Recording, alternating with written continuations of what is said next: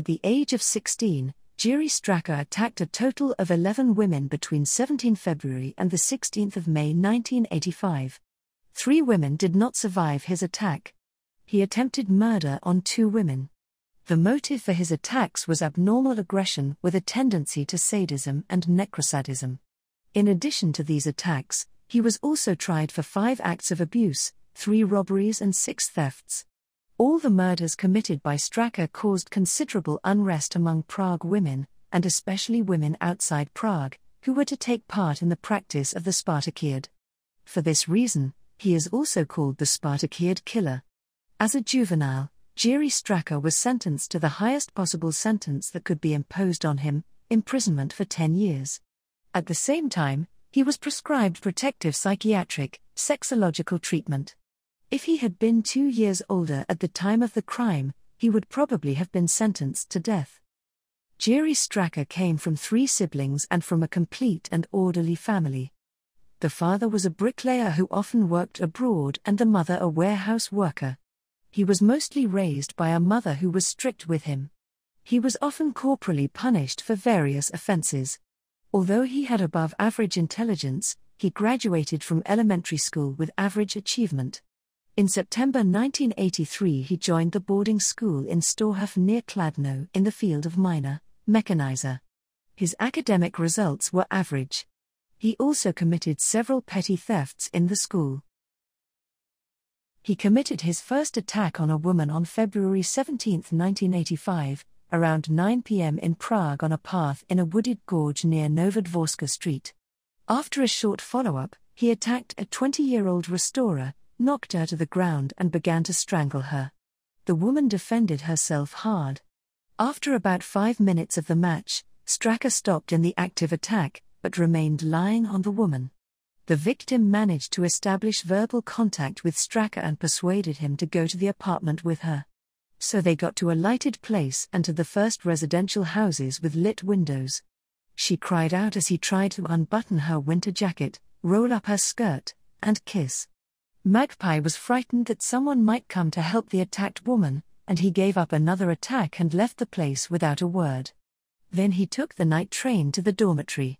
The attacked woman did not consider Straka's actions dangerous at all and did not report the attack to the police at all. He attacked a 23-year-old woman from behind at almost the same place on April 8, 1985 and began strangling her until she fainted. He dragged her out of the way between the trees and bushes. As she began to move, he stuffed clay and leaves into her mouth. Then he undressed her and had intercourse with her. Because she still showed signs of life after violent intercourse, he blocked her nostrils with leaves and added clay, stones and finally panties to her mouth. Before leaving the scene, he turned the victim on her stomach, ripped a silver chain from her neck, and threw the leaves. He searched the victim's clothes. He found only the lighter he had kept. He then wore the chain around his neck. After the crime, he went to the station and then by the morning train to the school. Less than a month later, on May 4, 1985, he took a train after midnight. He noticed a woman in the train. When she got off before the final stop in Prague, Hlubotín, he also got off and started watching her. As she approached her home and began looking for the keys to the apartment, he attacked her from behind, strangled her, and towed her to a parked van with a tarpaulin. Then he wrapped the rope around her neck and tied the rope in 2 knots. He pulled the unconscious woman under the tarp of a van. Before that, however, he pulled 2 silver bracelets, 2 rings, and a digital watch from her hand. Finding out that the woman was much older than him had imagined, he abandoned abuse. He took the woman's plastic bag and purse and went to the train stop. He checked the bag and purse under the street lamp. He only took cigarettes and 950 Czech korun. He tossed the jewelry into the bushes, he tossed her purse and bag into the canal and took the train to the city. He performed at the Sokolovska station. Fortunately, the woman managed to remove the throat on her neck, which she did not help to remove on her own, ring the doorbell of one house and call for help. After a short while, Straka attacked again. He got on the train again at the Sokolovska station and drove again towards Hlubotín. However, he got off a stop earlier than before. A 30-year-old doctor spoke with him. He followed her at a distance of 10 meters, and when she reached a less frequented place, he grabbed her by the neck from behind and pulled her by a block of houses. As the woman struggled to defend herself, he took her shoe in his hand and struck her in the head with her heels several times until she fainted. Then he undressed her and had intercourse with her. When he found the woman unconscious, she knelt on her neck, ripped the hanger from her bra, and wrapped it around her neck.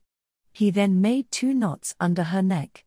He then stole 200 Czech korun and cigarettes from the woman's purse and plastic bag. He dropped the other things. Then he took the train back to the city and from there by the morning train to the school. He told the prosecutor. Jiří Straka carried out the last murderous attack on the 16th of May 1985. He took a 70 cm rope at home and told his mother that he was leaving for a boarding school. He was still wandering around Prague. He walked around Dijvis at night. Near the park, he met a 30-year-old woman and began watching her again. After a while he attacked. He grabbed her by the neck from behind, dragged her into the house, and then into the cellar. There he laid her on the ground and pulled her neck with a prepared rope. Then he undressed her and had intercourse with her. The woman grunted, moved, but did not actively defend herself. That's why he pulled her neck with the belt of her sweater. He was arrested at the school 6 days later. More than 100 interrogations, expert opinions and other investigations proved that Jiří Straka, if he had not been arrested, would have murdered again. In addition to these attacks, on the evening of March 15, 1985, he attacked an 18-year-old student, whom he only wanted to rob. As she unlocked the front door of the house, he struck her in the back with a cobblestone. When the girl fell to the ground and started calling for help, he ripped out her plastic bag and ran away. In the bag he found 260 Czech korun, 10 Tuziks vouchers and biscuits, which he ate just around the corner. He tossed the other things out of the bag. 10 days later, intending to steal a woman's purse, he attacked a 19-year-old student at night by wrapping her arms around her from behind, knocking her on her back and trying to pull the purse off her shoulder.